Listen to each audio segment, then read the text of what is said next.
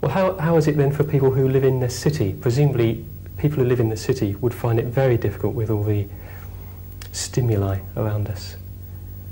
They do find it very difficult. Is it possible to meditate for people living in the city? I think it's possible to meditate, but because even in the city, you can find quiet spots or quiet times of day.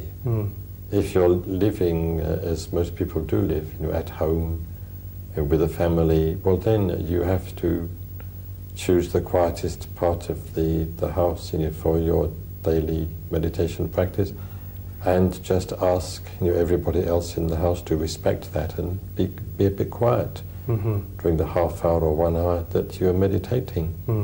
And perhaps you can choose a time when the sound of traffic outside is rather less than at other times. Don't try to meditate during the rush hour. One needs to be aware of those sort of conditions and organize one's practice of meditation accordingly. And also one can, even if one's leading a relatively ordinary life, one can still go away on retreat for a weekend or even for a whole week from time to time, go away to a retreat center in the country and meditate under relatively ideal circumstances. And that will give one's meditation a boost, and you'll go back, to your meditation in the city with a fresh charge of inspiration.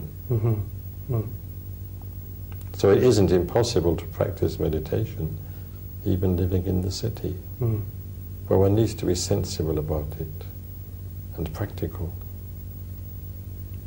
I was thinking that even having got yourself a quiet spot in the city, our minds are continually being affected by our environment.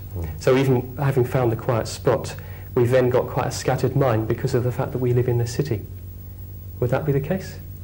I think very often that is the case, but also I think one has got to bear in mind throughout the day that at a certain point one is going to be meditating, and make sure that in the course of the hour or so immediately preceding the meditation, you're not doing anything which is violently opposed to the spirit of the meditation.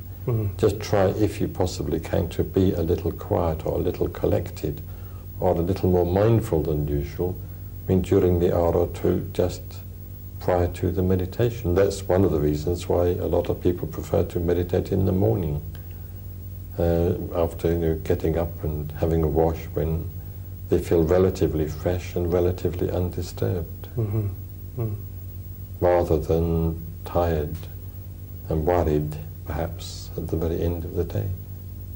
But not that it's impossible to meditate at the end of the day, because if you can finish work reasonably early, you can give yourself an hour or so of relaxation and then meditate.